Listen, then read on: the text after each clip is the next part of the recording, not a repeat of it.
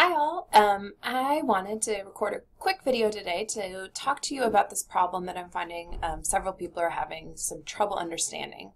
So this is a section where you're talking about multiplying binomials, and the problem asks you to find the area of a figure like the one that's on your screen two different ways.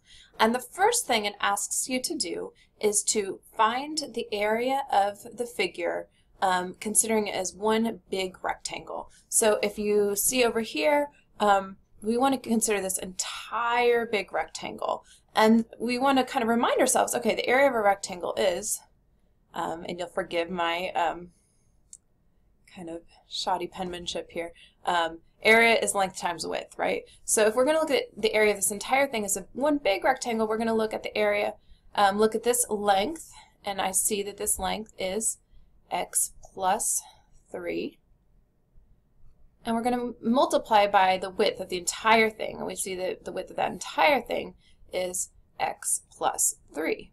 And so if we were going to give the area of the whole thing, we'd want to go ahead and multiply the length times the width, and you're learning in chapter 13 that you do that by multiplying all of the terms in this binomial times this binomial.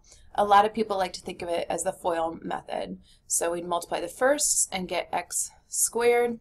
We'd multiply the outers and get x times 3 or 3x.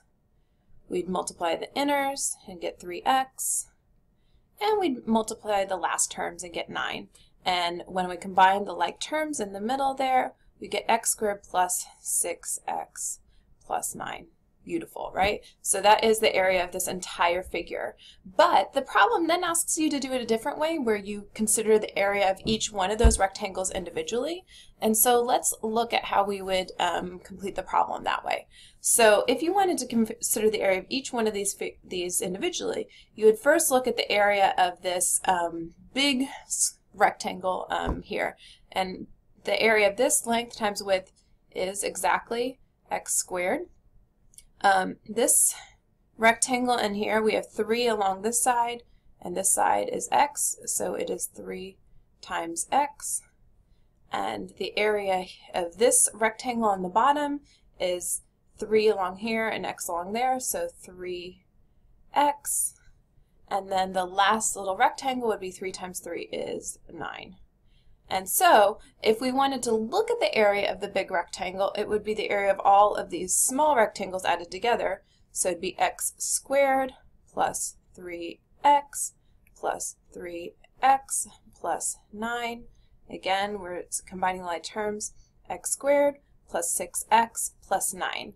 So I worked with some students on this problem, and they were worried that the answer was the same both times. And actually, that's wonderful that the answer is the same both times, because if you think about it, what the question's asking you is, what is the area of the big rectangle? It's just asking you to solve it two different ways. So there's kind of two different ways that you can think about this problem.